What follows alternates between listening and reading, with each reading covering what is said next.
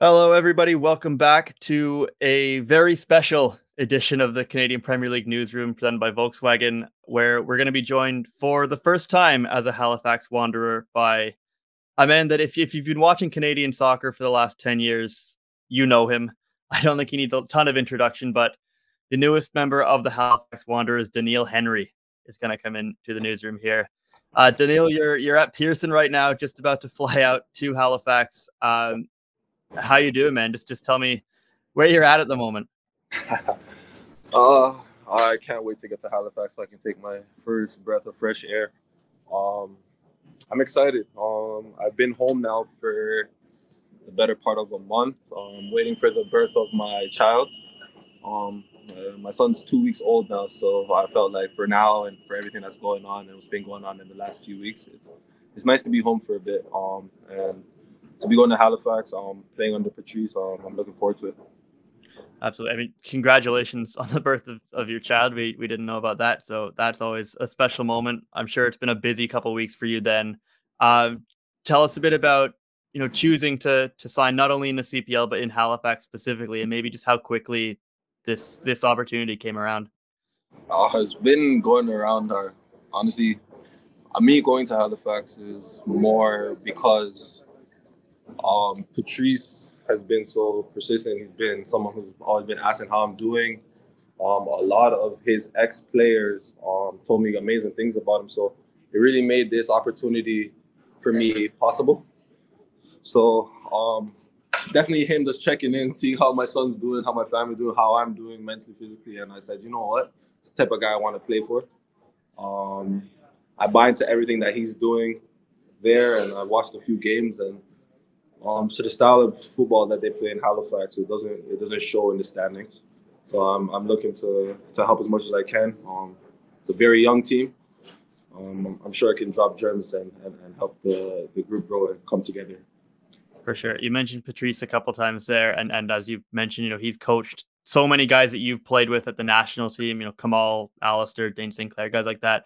How familiar were you with him before? How did you know him, and did you kind of reach out to some of those guys as well, just to get a little bit of a sense of what he's like as a coach?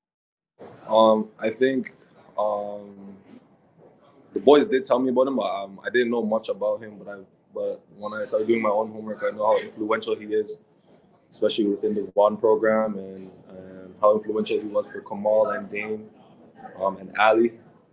To know that those are the boys that he had, and the level that they play at now and continue to flourish at the national team level, it's a testament to his graft and his desire to be a coach to help these young players. So, no, definitely when I think about Patrice and what he's done in football, it's not something that's came overnight. He's been doing it for a long time.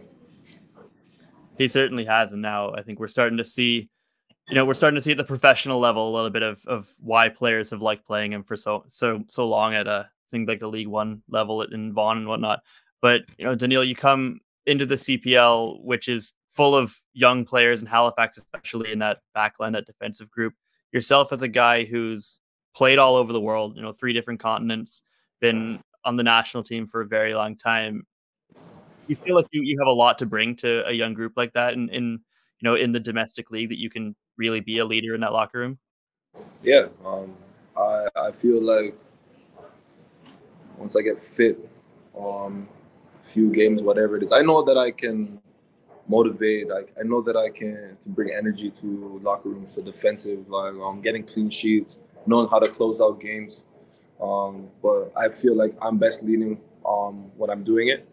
I hate to talk. I hate to speak because when you speak too much, it loses value. It doesn't hit the same. So if they see I talk about what I'm preaching on a daily basis through examples, that's the way that the majority of my teams have respected me and who I am to this day. You talk about that kind of respect and those experiences you have in the game that you bring into this locker room. I mean, you've been there, you've won big games, especially in the last couple of years with Canada. I think everybody in this country has seen that, and and a lot of your teammates there have spoken about that sort of brotherhood that you guys created in that locker room, that national team. Is that sort of experience, that kind of culture, something that maybe you can bring as an example to Halifax, to that young group? Absolutely. What John did for our national team, that 4-year cycle to bring us to a World Cup, um, it was it was something that was so far away, thinking about going to a World Cup and how important it was to get to the 2022 World Cup and not wait for 4 years to pass to get to the one that we're basically hosting. It meant more. How we are portrayed and always choking in the big games and getting close and giving the our nation hope and then crumbling. Um, to be a great team, everybody has to buy in. It's that simple. Something to believe in, something that really triggers us as players to want to win and to go that extra bit. And that's what it takes. It takes that extra bit more effort, training, the video, and then you want to believe in someone that a coach. You wanna make sure it's someone that is trustworthy, someone that really is right there in the fight with you. You know what I mean? A coach that really um, sees all of it in his players, knows how to manage all of his players. And I think that Halifax, we have an opportunity to definitely turn the second part of the season around. I feel like they have unbelievable young players in the team, and now it just comes down to how do we finish winning games. How can we be now ruthless? How can we be organized? Because in those transition moments is when we usually are vulnerable. Mm-hmm. The word ruthless is a good one. I think we've seen, plenty of moments with that. With not only with Halifax but yourself at the national team level. There's some pretty great moments from that qualification cycle. I'm thinking, standing your ground against Panama and running into Chucky Lozano in Edmonton. Um, but I just want to ask one more about the national team and what it's meant to you, because I think a lot of people, including ourselves and obviously yourself, were disappointed when you got that injury before the World Cup, right? But I think it says a lot about you as a teammate and as a guy that you kind of chose to step aside and to let someone else have that opportunity. Just tell me about still being part of that group, and obviously it says a lot about how important you are to that group that you still went to Qatar with them. But what was that experience like for you?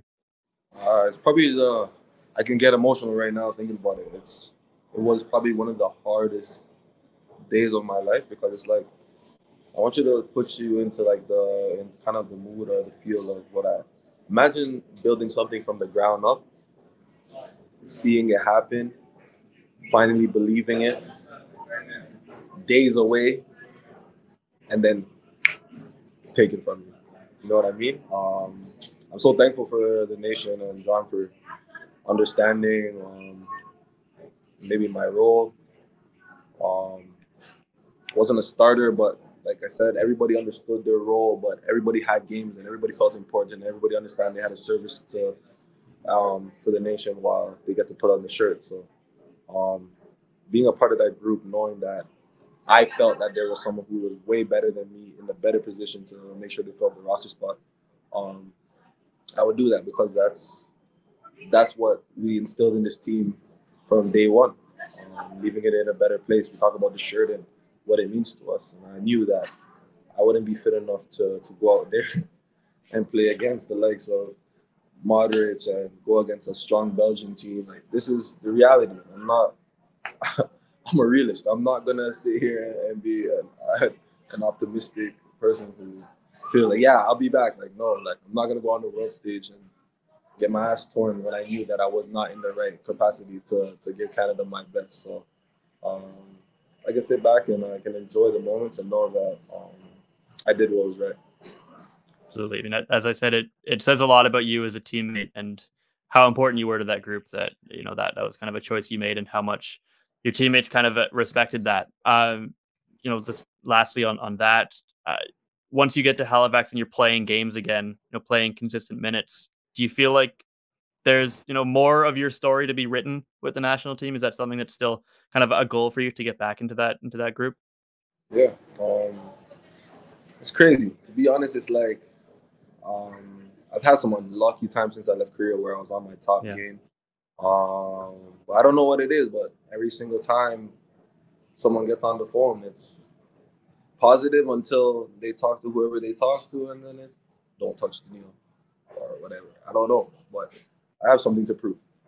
To say it like that, I have something to prove. I have new fire in me. I have my why, and it's not about me. It's going to be in a team atmosphere. But yeah, I'm definitely going with my mind, knowing that I'm definitely going to show people that I have so much left to give. So yeah, when you see me out there, you're going to see the same passion and the same fire, because I can't give you less than that. Absolutely, and I'm sure that the fans in Halifax are going to be thrilled to be hearing that, because I'm sure you've seen a few highlights and stuff, but it can get pretty crazy at the Wanderers grounds when they have some of those special nights. I'm sure, just to finish this off here, I'm sure you're excited to go be a part of that soon. I'm deadly serious when I say I'm going to give Halifax everything, because I have a coach that is behind me and shares the same vision that I want. And yeah, I owe it to myself and to my family. More to myself than anything. That I'm not going to be counted down or counted out from none of this stuff yet. I have so much more to give. Absolutely. Well, Doneil, we don't want to stand in the way of you getting to Halifax on time.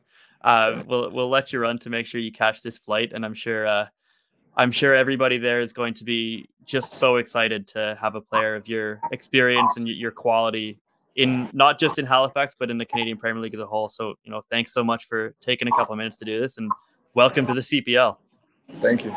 I'm excited.